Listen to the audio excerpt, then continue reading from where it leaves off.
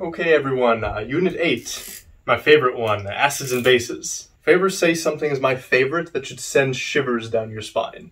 Anyway, let's get into this. So, acids and bases. I'm sure we've all heard that word before, at least I hope all of you have heard the word acids before. But let's get into exactly what those are, okay? So, acids and bases. We touched a little bit on this before when we covered types of chemical reactions. We covered, acid-base reactions. A Bronsted acid and Bronsted base operate on this principle.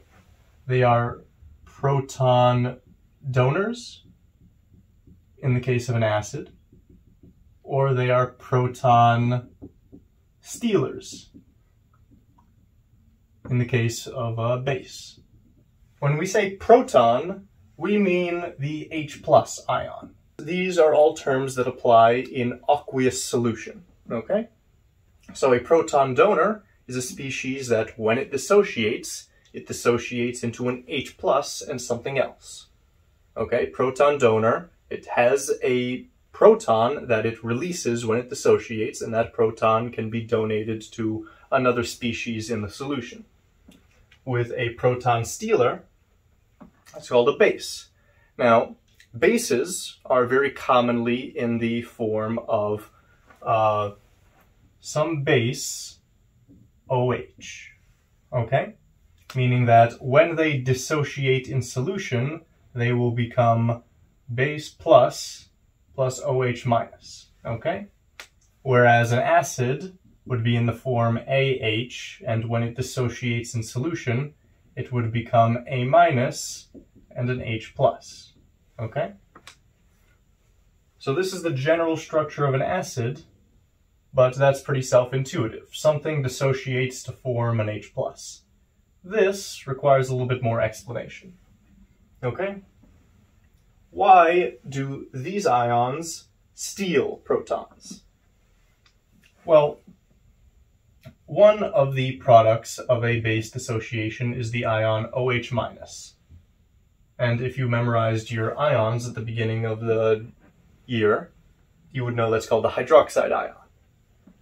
Anyway, the hydroxide ion is what we use to index bases, okay? Because the hydroxide ion, once it reunites with an H+, OH- plus H+, produces water, H2O, okay? The OH- is a very, very powerful thief of H+.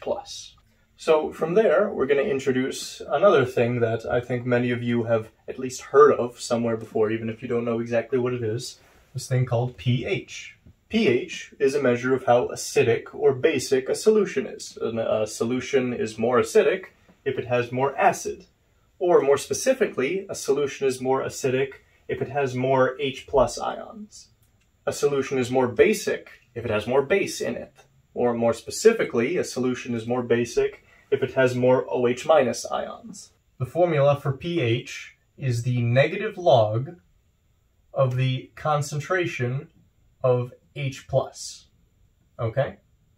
Or it can be rewritten as the negative log of the concentration of H3O+. Now let me explain to you what I just did there. So, in real applied chemistry, the proton by itself, the H+ ion by itself, doesn't exist, okay? When I have an acid, some species with an ionic bond to a hydrogen, and when that dissociates into A- and H+, the H+ instantaneously goes out and it finds a water molecule, okay? It goes out and finds a water molecule, and the H+ bonds to that water molecule to form H3O+, okay? The H+ ion is very, very unstable by itself, and it never likes to exist by itself. So, the AP readers, even though they will accept H+, if you really want to demonstrate that you know your stuff, you would use the concentration of H3O+, okay? Because if you were to do an experiment where you dissolved acid in solution, if you tried to measure the concentration of H+, so if you did a laboratory experiment and you measured the concentration of the H+ ion, you would get 0, okay? Because the H+ ion does not exist in solution.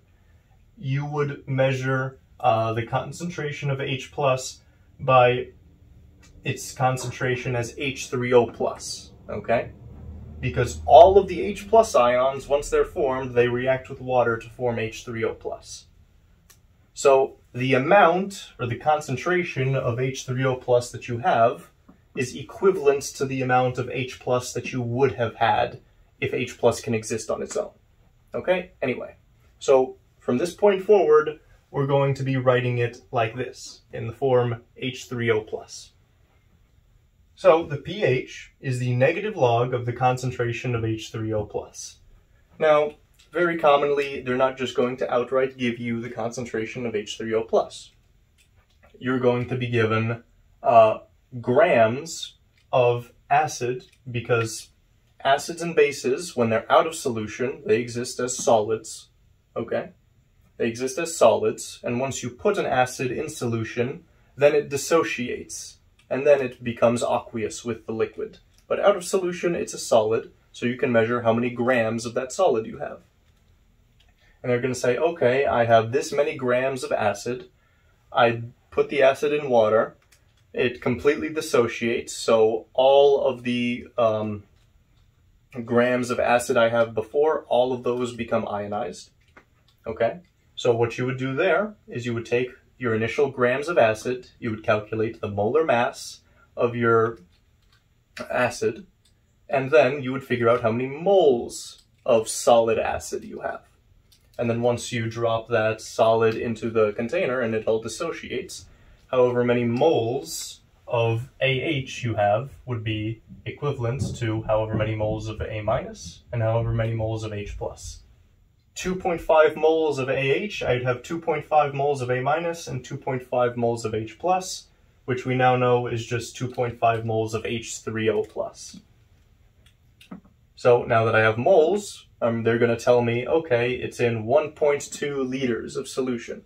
2.5 moles divided by 1.2 liters of solution, that's like 2.05 molar. The molarity is 2.05. Okay? So now that I have a concentration of H3O+, that's 2.05 molar, I take the negative log of that, and that's how I get my pH. Okay? Now, in the same process, there also exists something called pOH. pOH equals the negative log of the concentration of OH-.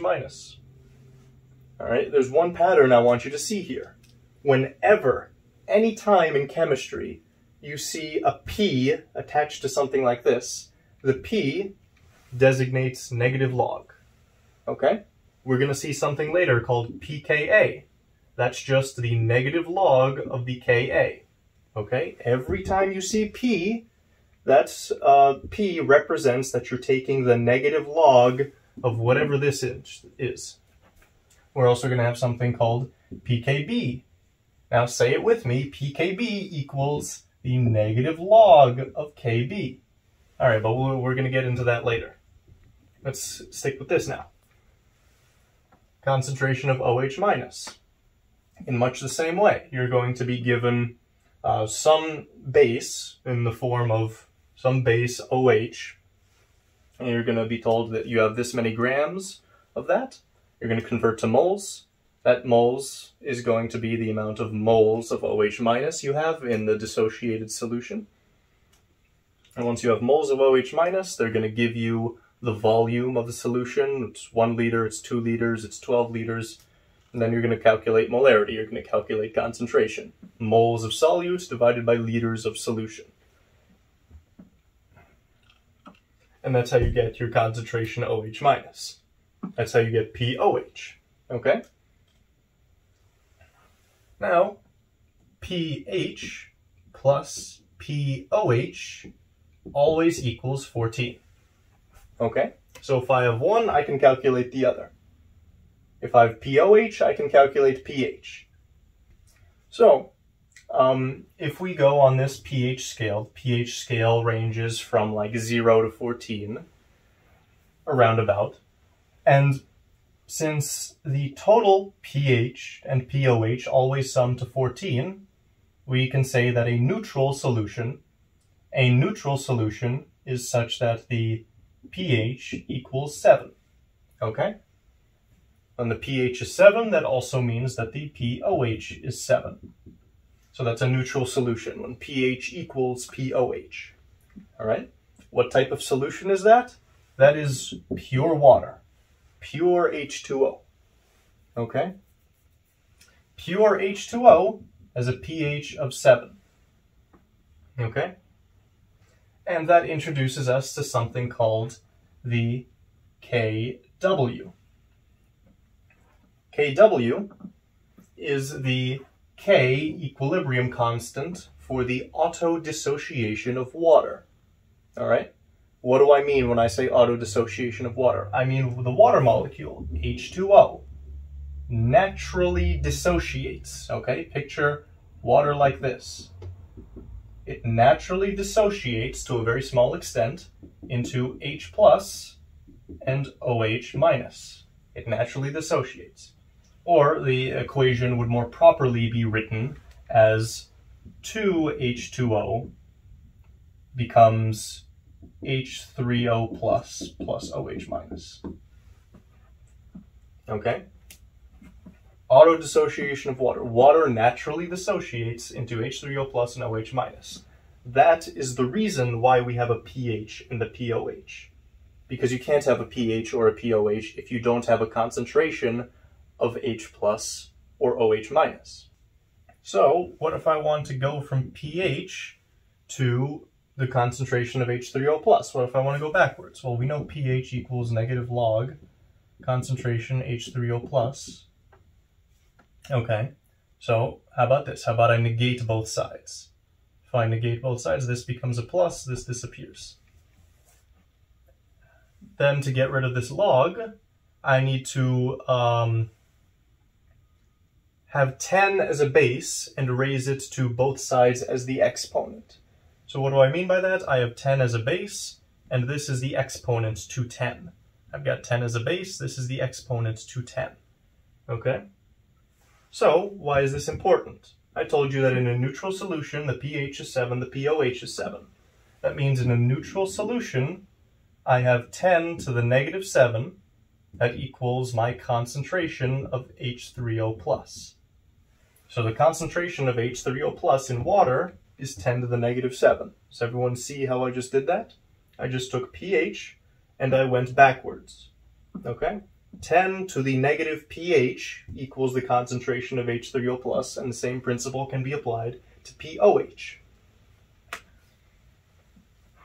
So back to this KW, this equilibrium constant. So the KW, like we all know, is the concentration of products over reactants. That's the formula for all K expressions, equilibrium constant expressions.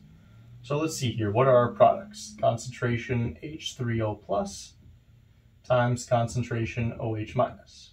Okay? And water, since water is our solvent, water is what the solution is made of, it is considered a liquid. And if it's considered a liquid, it's not participating in our K expression. Now that is different from if we were to have a normal acid dissociation equation, where we would have some AH dissociating, or in this case being in equilibrium with A minus plus H plus. Okay? This would also be aqueous, this thing in our product side, okay?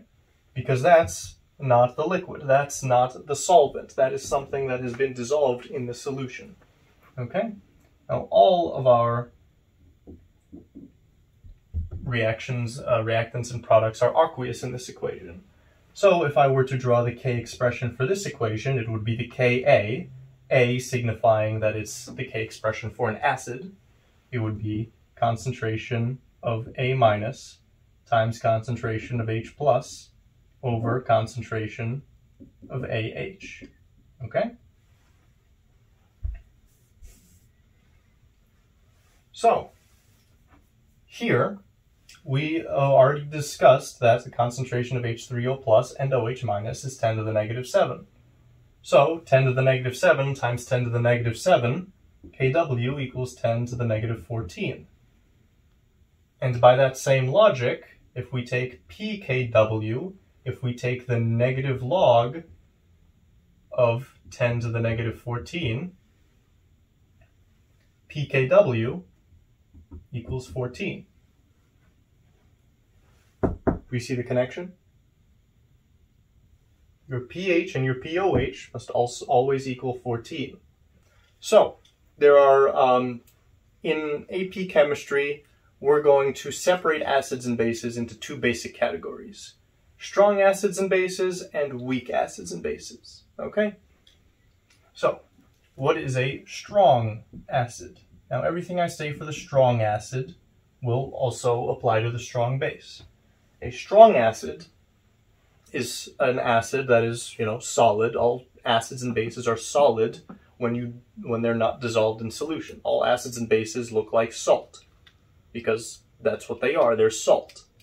Ionic substances are called salts when they are not in solution. Okay? So you take the acid salt, the solid acid, and then when you dissolve it in solution, a strong acid fully dissociates. And what I mean when I say fully dissociates, I mean a strong acid, once we put it in solution, there is 0 AH, and it all becomes A minus and H plus. Okay? So a strong acid, I'm going to give you some examples, and you need to memorize these examples. Okay? Strong acids are HCl, HBr, HI, H2SO4, HClO4, and one more, HNO3. Okay? You need to memorize those. You need to memorize what the strong acids are. Okay? Now, let's see if we can name them. Hydrochloric acid, hydrobromic acid, hydroiodic acid, sulfuric acid, perchloric acid, nitric acid. You see that the names bear a striking resemblance to the polyatomic ions that I instructed you to memorize, okay? Sulfuric acid, for example. Let's take that guy. That guy dissociates into 2H plus SO4 2-. That is the sulfate ion. Perchloric acid, that dissociates into H plus the perchlorate ion. HNO3, nitric acid, dissociates into H plus the nitrate ion. Okay? Hope we all see the connection. You need to memorize these. Next, let me list out for you the strong bases. The strong bases are a bit more simple to memorize. A strong base is just, if you look at your periodic table, you look at the two left columns, the alkali and the alkaline metals, the two leftmost columns, excluding hydrogen, and you see things like potassium, lithium, sodium, calcium, magnesium, things like that. Any of the metals from the left two columns bonded to an OH is a strong base. Okay? That's simple. Most common among them are KOH and NaOH. Now, in the examples of calcium, calcium is a 2+ ion. So, it would be in the form of CaOH2. It would dissociate into Ca2 plus 2OH minus. Okay? So, just to reiterate, a strong acid and a strong base, once you put it in solution, all of it dissociates. If I put 2 moles of sodium hydroxide, hydroxide ion, sodium ion, if I put 2 moles of that in solution, that's going to become 2 moles of Na plus and 2 moles of OH minus. Okay? Now that stands in comparison to weak acids and bases. Weak acids and bases do not fully dissociate in water. If I drop a weak acid or weak base solid into the solution, and when it dissolves, some of it is going to remain in the unified form, some of it is going to become dissociated, all right? So, let's welcome back the rice table, okay? Because if you reasoned your way through this, if I took a strong acid like HCl, that would be a hard arrow into H plus and Cl minus. Now I write the equations like this. You should be writing them like this. H2O plus HCl becomes H3O plus Cl minus. Okay? Weak acids and bases, let me give you an example, like NH3, ammonia. All right? For some context, if you memorize all of the strong acids and bases, and you come across something on the AP exam that is not a strong acid or a strong base, it's automatically a weak acid or base. If it's not a strong, it has to be a weak. Okay, there's no gray area. There's no, oh, I haven't seen this before. That means I don't know what it is. No, if I haven't seen it before, it means it's a weak base. Okay? These are the extent, the comprehensive list of all of the strong acids and bases you will see on the AP exam. So, NH3 exists in equilibrium with H2O as one of the reactants. It exists in equilibrium as NH4 plus.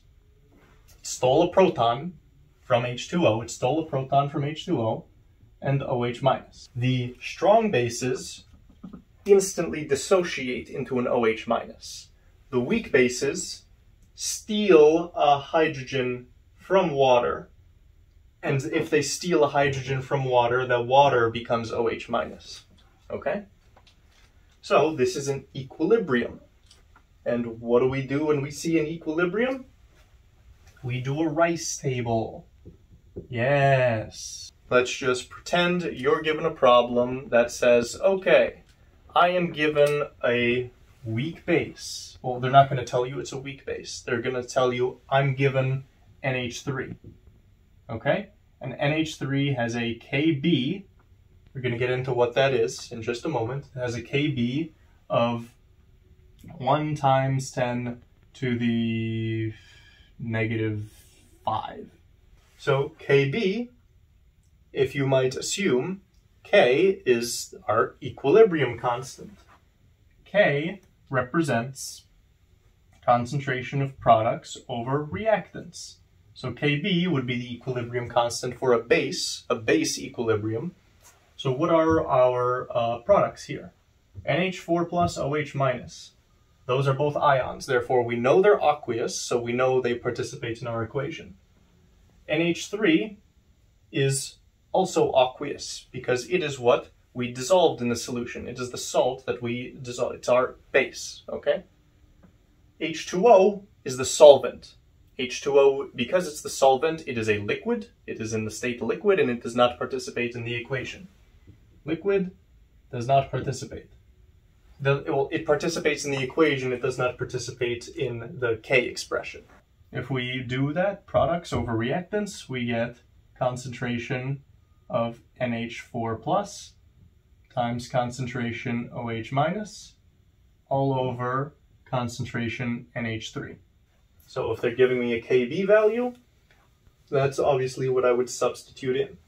And now this looks just like the rice charts we did in the last unit.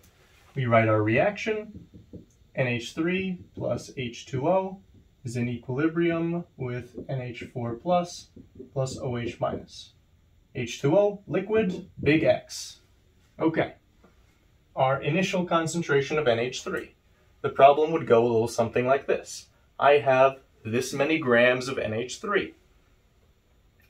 what is the pH of the solution when I drop this many grams of NH3 into the solution.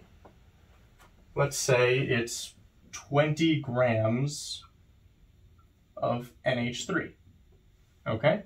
If you've got 20 grams of NH3, you'd go to your reference table and you'd see, okay, the molar mass of hydrogen is 1.008. So I do 3 times 1.008 because we've got 3 hydrogens. Then I do molar mass of nitrogen. Nitrogen is 14.01 plus 14.01. And I add that up and I get 17.034. 17.034. That is the molar mass of my NH3. I do 20 grams divided by 17.034 to get my moles. I have 1.17 moles of NH3. Okay. And then it would give me, the directions would give me the volume of the container. And let's just say for simplicity's sake that the volume of the container is 1 liter. So I take my 1.17 moles, I divide it by my 1 liter, and I get my concentration is 1.17 molar. That goes in my initial concentration of NH3. Okay? So, initially, the reaction hasn't happened yet. I have no NH4, I have no OH minus. Okay? So what is my change? I'm going to lose some amount of base, and I'm going to form some NH4 and some OH minus. Okay? Therefore, at the end, I'm going to have 1.17 minus B, B, B. Okay? So in equilibrium, this is going to be my concentration of NH3, concentration of NH4+, concentration of hydroxide ion. I take my equilibrium expression, I plug in those values. Concentration of NH4+, B. Concentration of OH minus, B. Concentration of NH3, 1.17 minus B. That equals Kb, which is 1 times 10 to the negative 5th. And I just solve for B. So I'm going to rewrite this as B squared. And since our Kb, our K value, is less than 1 times 10 to the negative 3, I can assume B is small. If I assume B is small, I can neglect any B that is in addition or subtraction to a constant number. So we originally had 1.17 minus B. If we assume B is small, we can neglect any B that is being subtracted from that 1.17. So now that I've got this equation, I just simply solve for B. And I get B equals 0.0034. And if I want to write that in scientific notation, I can write 3.4 times 10 to the negative 3. So that is my B, all right? Now if I look back at my chart, I see that B represents the concentration of OH minus. So I have just solved for the concentration of OH minus. That equals concentration OH minus, okay? Now that I have concentration of OH minus, remember, the question was asking us for the pH of the solution. If I have this, I can go back here and I say my POH equals the negative log of my OH minus, and if I have POH, I can calculate pH, because they both add to 14. So what I do here is, since I have OH minus, I take the negative log of this value, and I get my POH equals 2.47. If you get a negative number, it means you forgot to add your negative sign right here. Okay, you should always get a positive number.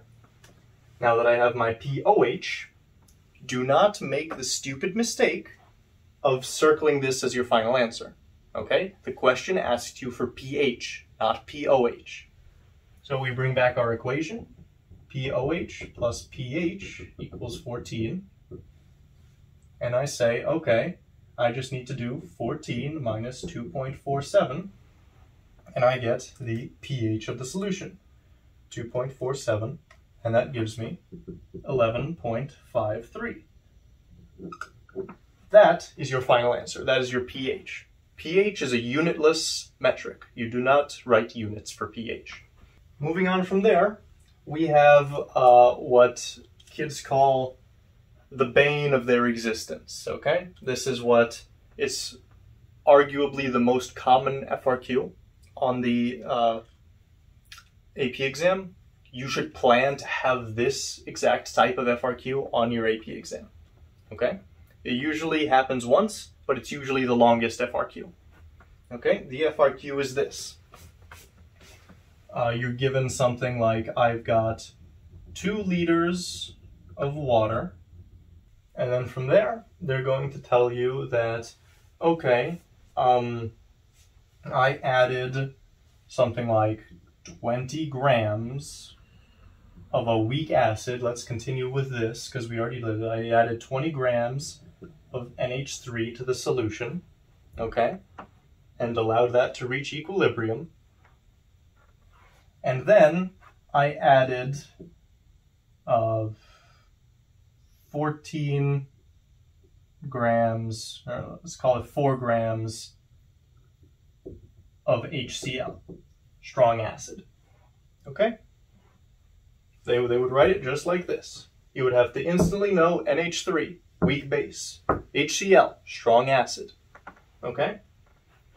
And then they would tell you, okay, the Kb of NH3 is 1.10 times 1 times 10 to the negative fifth.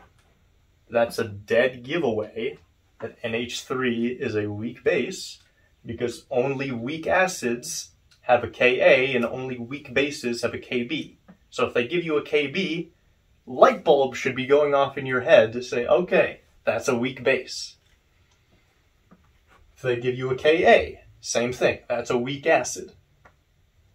Anyway, so what we do here, we convert both of our metrics to moles. Okay, we already converted this to moles. This was 1.17 moles.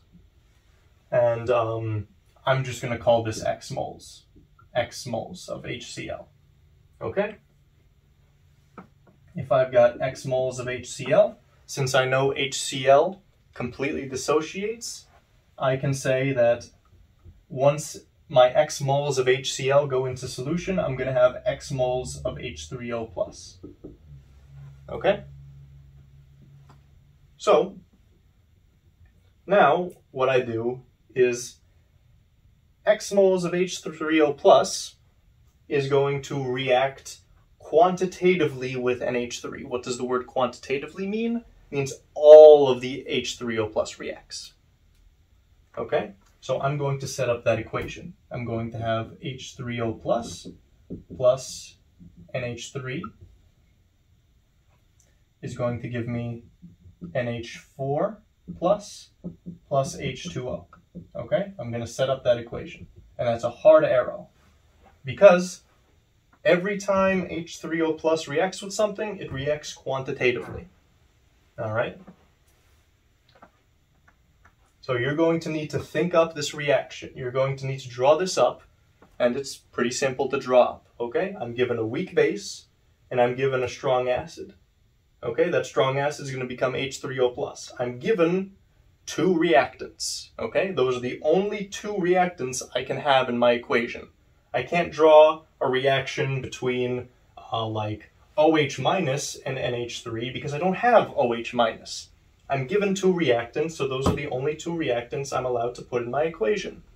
And then you say, okay, I'm given my 2 reactants, now let me think this through. What kind of products will those produce? NH3 is a base. Bases steal protons. And H3O+ is a proton. It's going to steal the proton, become NH4, and it's going to give the very unstable H3O+, and it's going to return it to H2O. So hard arrow. I have X moles H3O+, and I have 1.17 moles NH3. Now it's time to determine which one's my limiting reactant. Limiting reactant means which one do I have fewer moles of. Let's just say that, let me calculate this. This is 0.1 moles of H3O plus. So I'm going to have 0.1 moles here. And I can see H3O plus is my limiting reactant. So only 0.1 moles of this reaction is going to go forward. All right? So that means once everything's said and done, reactants are going to be consumed to form products. I only have 0.1 mole of this, so this is going to become 0. This is going to become 1.07 moles because 0.1 moles of this and this was used up. Therefore, I'm going to produce that should go down here. I'm going to produce 0.1 moles NH4 plus and 0.1 moles H2O. Okay?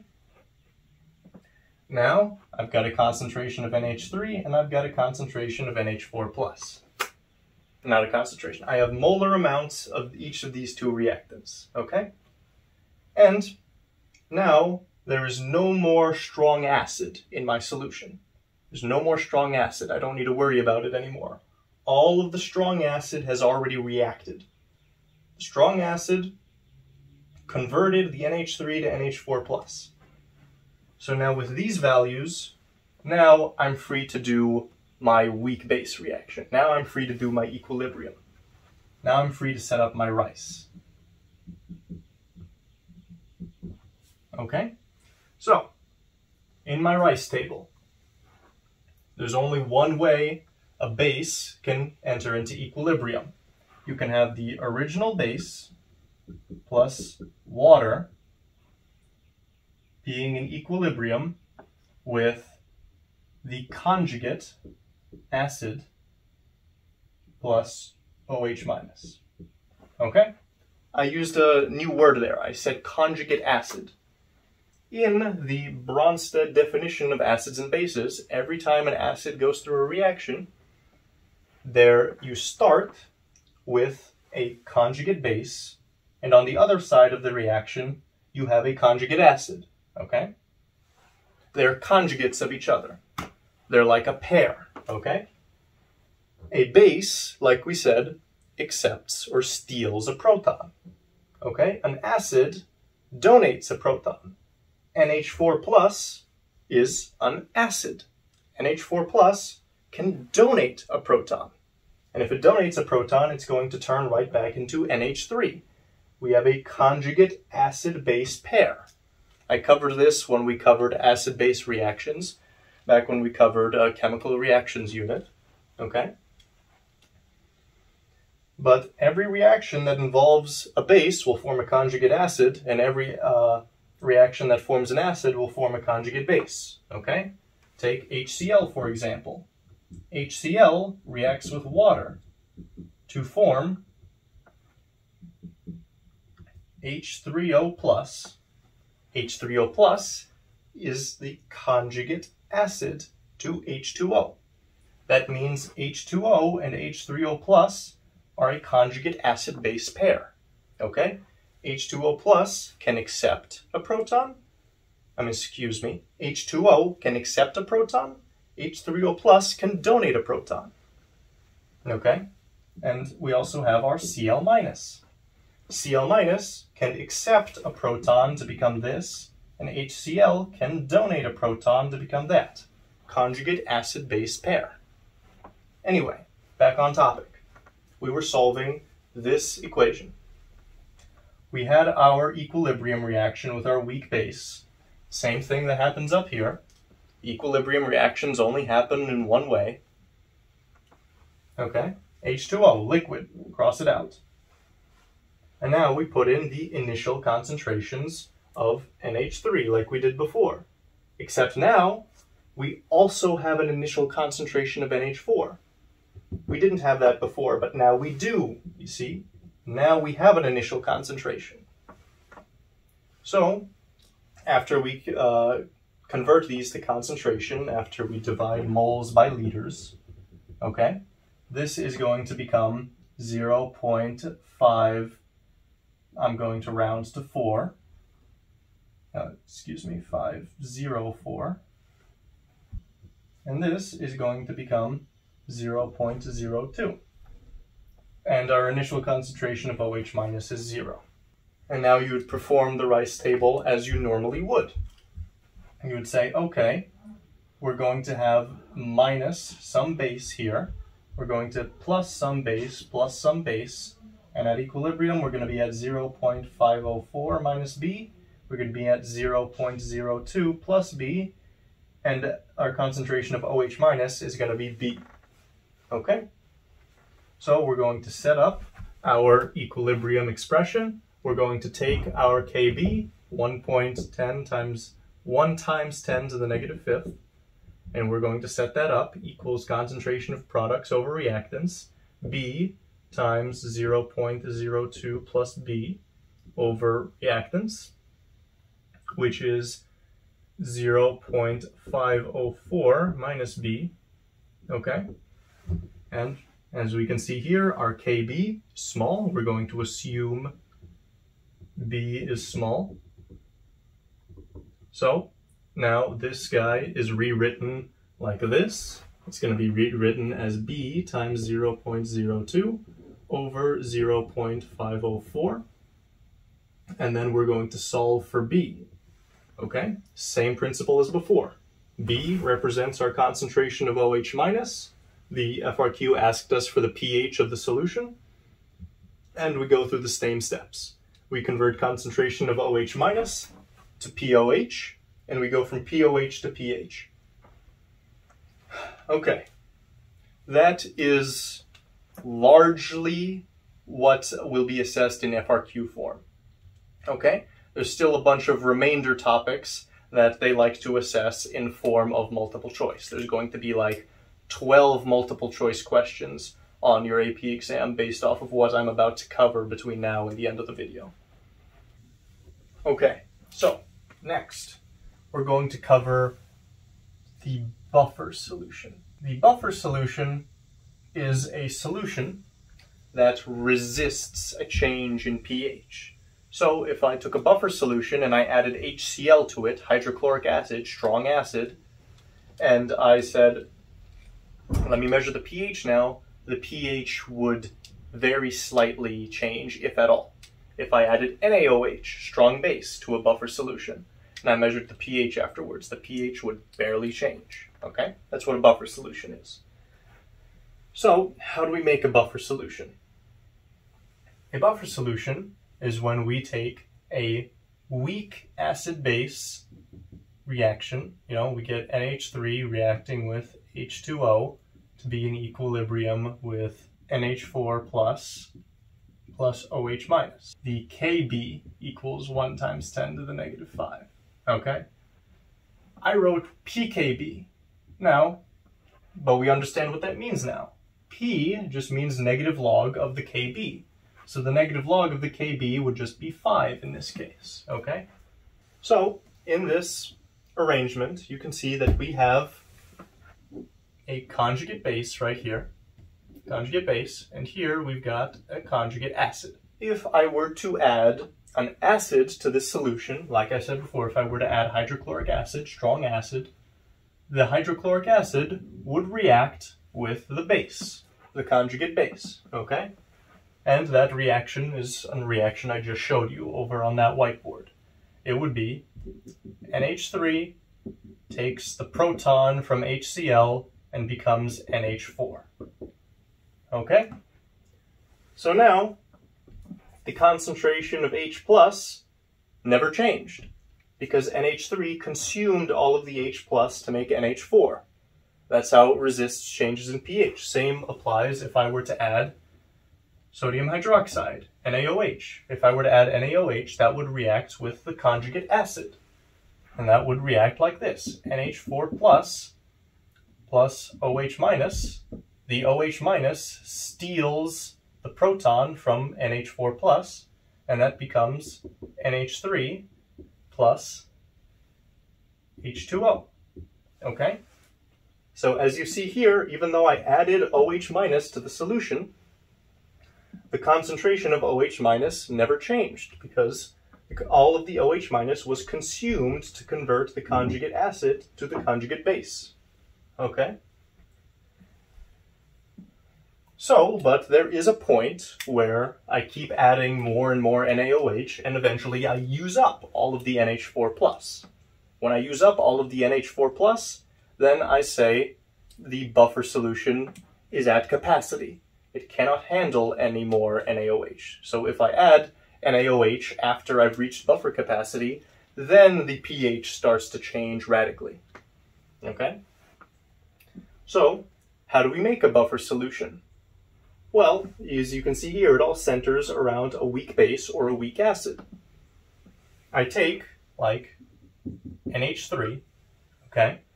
And I put NH3 in solution, weak base, like we've been saying, and with NH3, I give it a little bit of HCl. Okay, let's say I have 4 moles of NH3. I'm going to react it with 2 moles of HCl. Okay, and if I do that, I'm going to produce 2 moles of NH4+. All right? So, at the end of everything, I originally started with 0 moles of this. I'm going to consume 2 moles. So now I have 2 moles NH3. I got 0 moles of the strong acid. And now I have 2 moles NH4+. So what I just did there is now I have equimolar. Equimolar means same molarity. Equimolar concentrations of conjugate base and conjugate acid. Okay? That's what I did when I added the HCl. I created a buffer solution. Because now that I have a good amount of NH4+, when I add OH minus to the solution, the NH4+ is going to consume the OH minus and shift back to NH3. If I add more acids to the solution, the NH3 is going to consume that acid and shift back to NH4+. Now, a useful equation before we move forward, Ka times Kb equals Kw. And if you remember, Kw equals 1 times 10 to the negative 14. So, I can convert between Ka and Kb using this equation. Okay, Henderson-Hasselbalch equation. pH, let me try and not obstruct this, equals pKa. Okay, pKa. We have a Kb. Okay, in order to get pKa from a Kb, I need to use this equation, convert Kb to Ka, because the right side of the equation is just a constant number, so I can convert between those. And once I get Ka, I take negative log of Ka. That's how I get pKa. Continuing with the equation, plus the log of concentration of A minus over concentration of HA. Okay? This equation is not on your reference table. You will need to memorize this. Okay. So what does that mean? That means that when the pH is less than the pKa, the solution is primarily dominated by the conjugate acid. It's primarily dominated by the conjugate acid. Okay? So in this case, HA would represent the component that has the extra proton, NH4+, and A minus would represent the species that's proton deficient. That would be our NH3. Okay? pH, if the pH is less than the pKa, that means our conjugate acid is dominating the equilibrium. Okay? And we can see that here. If our pH is 1 and our pKa is 2, that means that this term must be negative. Okay? If this term is negative, if you can picture the graph of the logarithm has a graph that looks like this. Okay? In order for the logarithm to have a negative value, it must be really small, okay? So what do I do to make this section really small? I make the denominator huge, okay? If my denominator is huge, that means I have a lot of the protonated form of the conjugate base. So in this form, that means that if this term is negative, that means that my conjugate acid is dominating.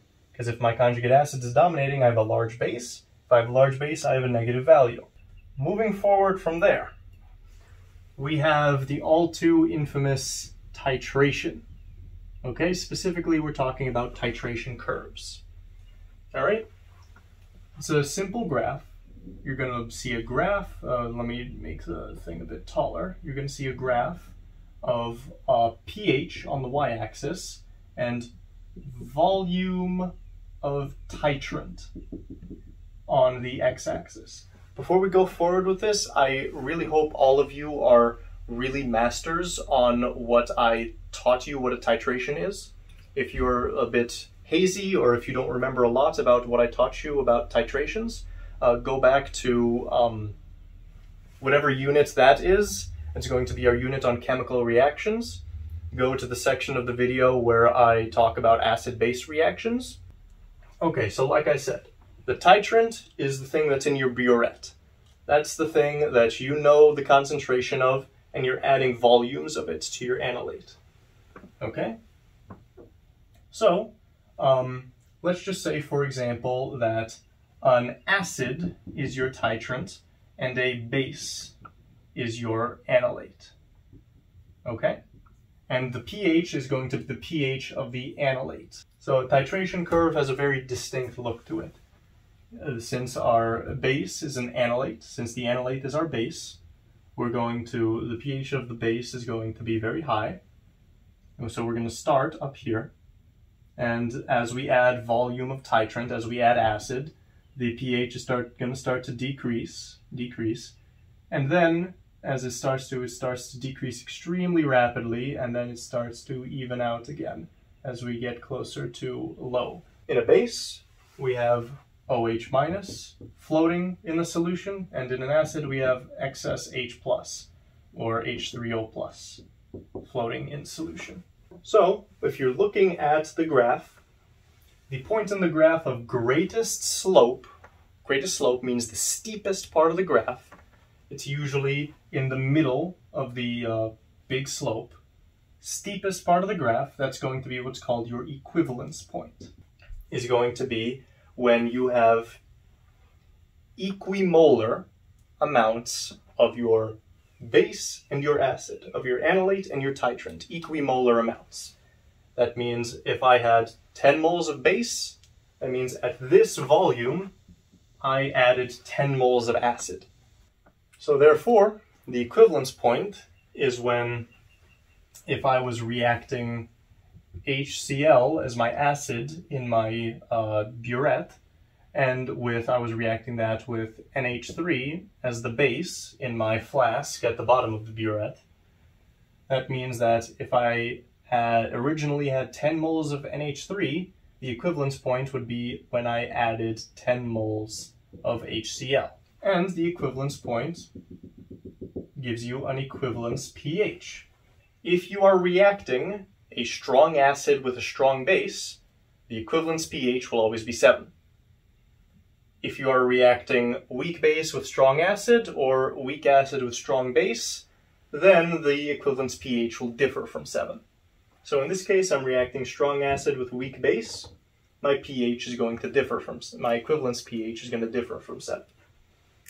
So very common way that this type of FRQ would be asked is, I do not know the concentration of my base. I do not know the concentration of OH minus in my base, okay? But I know the concentration of my acid.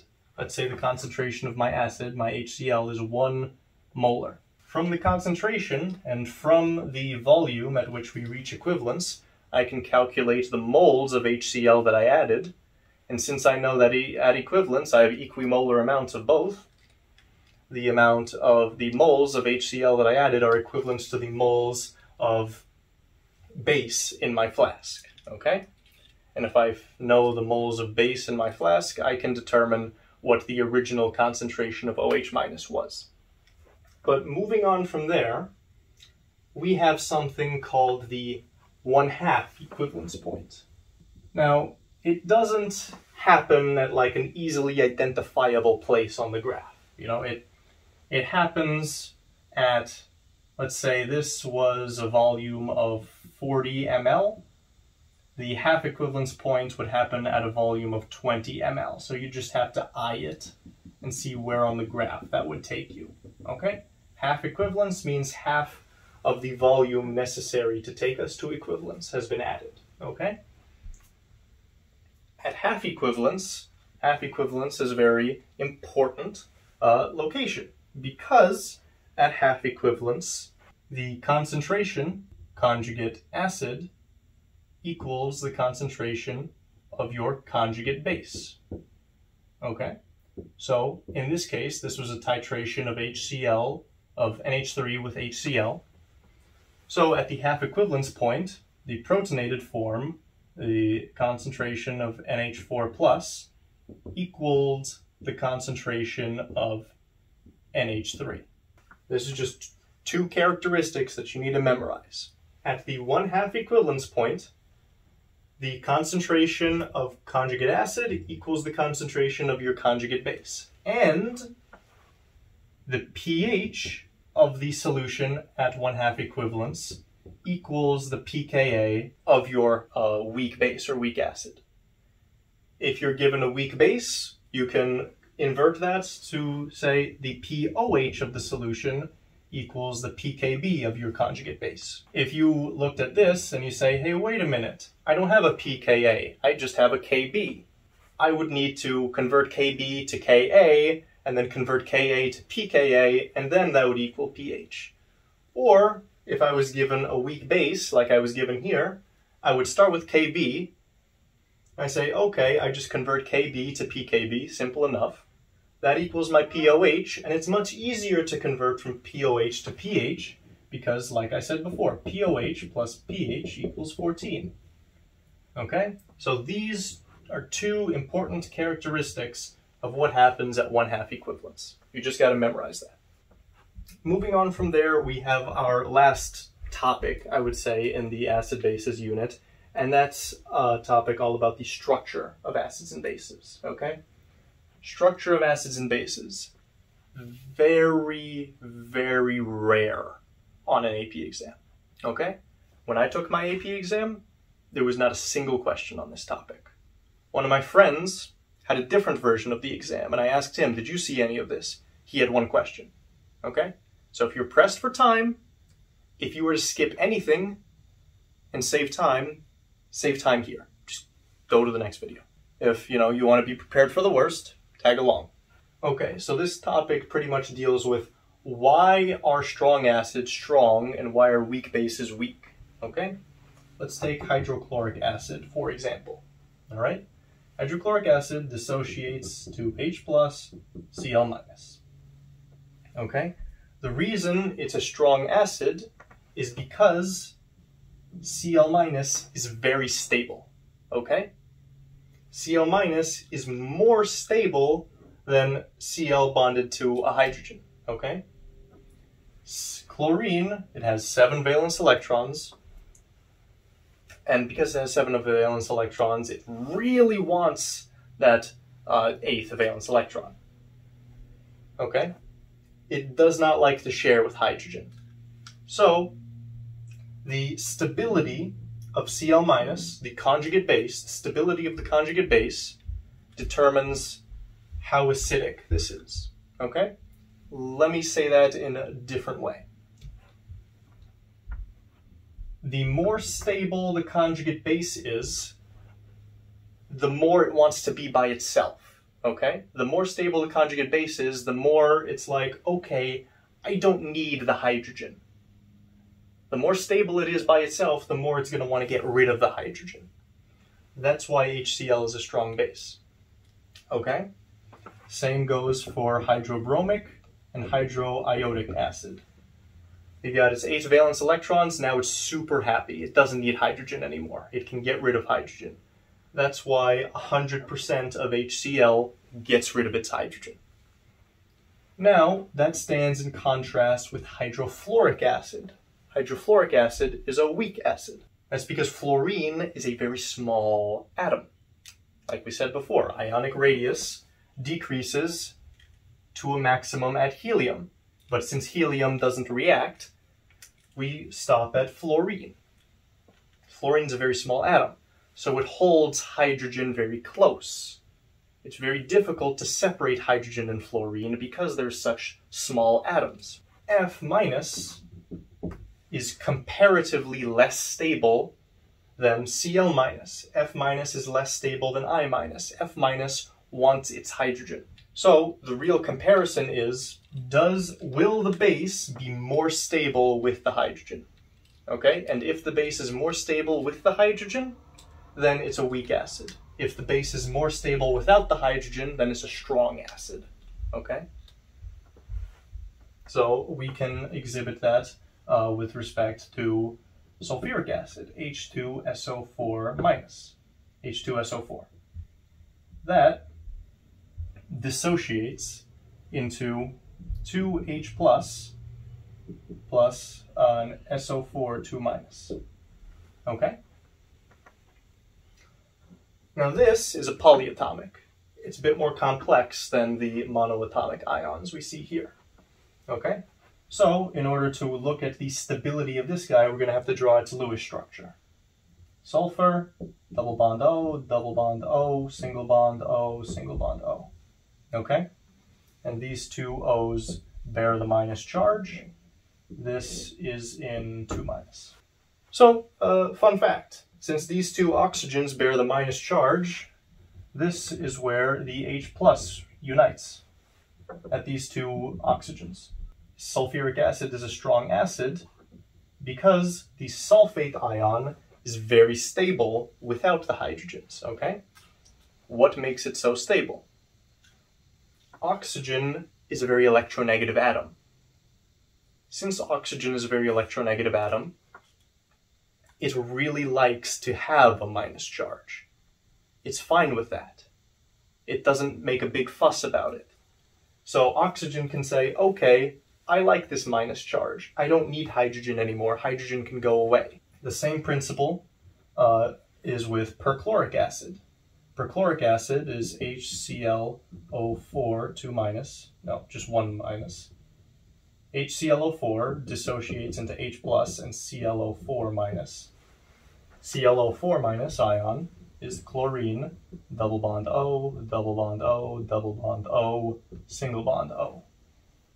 Minus. Okay, so it's at this point right here where it unites with the H plus. Right? The O, oxygen, very electronegative atom. Okay? Oxygen is just fine bearing its minus charge and saying, I don't need the hydrogen anymore. The extra oxygens that you see around here serve to stabilize the ion this way. Since the oxygens are very electronegative, this oxygen takes this minus charge and the oxygen pulls the minus charge closer to it. Okay? Electronegative atoms do that. They take minus charge and they push and they pull the minus charge closer to them. So, when the perchlorate ion dissociates from its H plus, the minus charge isn't at a single oxygen, it's more like a partial negative charge at all the oxygens, okay? And the same goes for the sulfate ion. It's more like a partial minus charge at all of the oxygens, okay? So, since the minus charge is evenly distributed and everyone's happy, it stabilizes this ion very much, okay? And that also means that the fewer oxygens you have, the less stable you are. So, it's a perfect example of that is the chlorate ion. It's ClO3. ClO3, when compared to ClO4, ClO4 is a strong acid, ClO3 is a weak acid. ClO2 is an even weaker acid, and ClO is a much weaker acid. Okay? And this is perchlorate, chlorate, chlorite, and hypochlorite. You should know those because you memorized your ions, right? These are all 1- charges.